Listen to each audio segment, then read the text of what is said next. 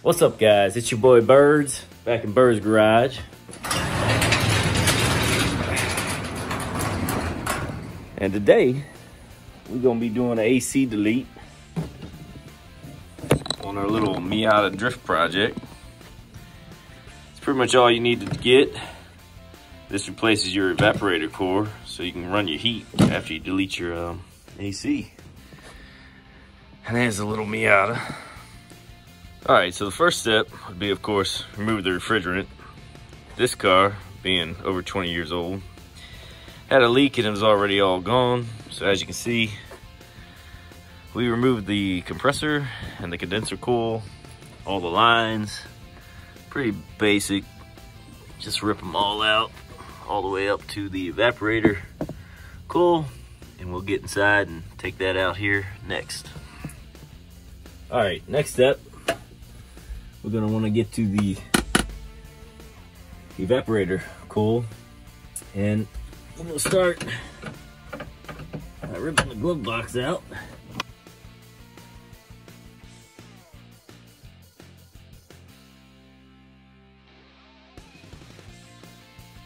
All right, with that out the way, now we can remove the drain for the coil.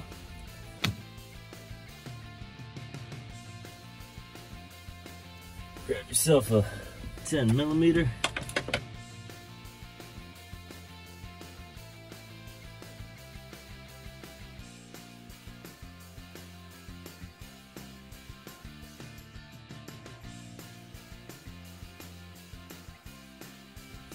All right, once you get your evaporator coil removed, look how funky that is. All right, so as you can see here, this is pretty much just gonna replace the coil and act like a straight through tube. So you can still run heat, run your defrost, get heat on your windshield. Because if you just left this out, you would have no airflow to the vents. Sheesh, that's nasty. Yummy. What do you think, Nugs? All right, now you can see tube's gonna sit now like that.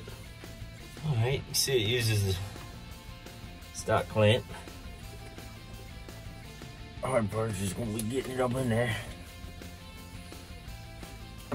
All right, now that we got our air duct installed and the evaporator coil out, we can go ahead and put our dash back in, and we'll run down to Napa or CarQuest.